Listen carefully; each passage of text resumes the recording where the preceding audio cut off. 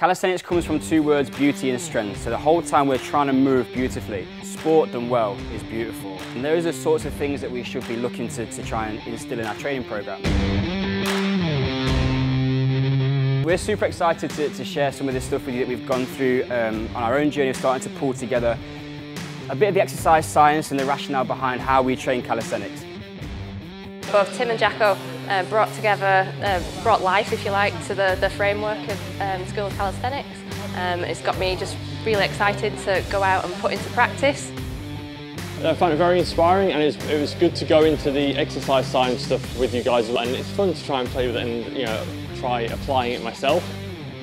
I found myself constantly writing as well because that would stimulate a lot of my own thought process. If I'm working with a client and they really want to get there and go, I'm going to help you make this as easy as possible, understand the process, and then things don't become right and wrong, they become a little bit of variability that Tim was talking about. My name's Andy Elkins. I'm currently strength and conditioning coach working for British Swimming. I use a fair amount of calisthenics within the physical preparation of the swimmers that we have in Bath. The main things I was looking for is how we better structure that to transfer to performance in the pool, really, and getting them doing some stuff outside of their normal weight room or land conditioning. I think for me the main take-home messages were, selfishly, I wanted to take a lot of the framework and apply it to my own training, but also have the capacity to instill some faith in clients, whether it's going upside down or giving them a toolkit, because it's all well and good being able to play a single note, and then to start putting that together into like a movement sentence, but then also have the knowledge and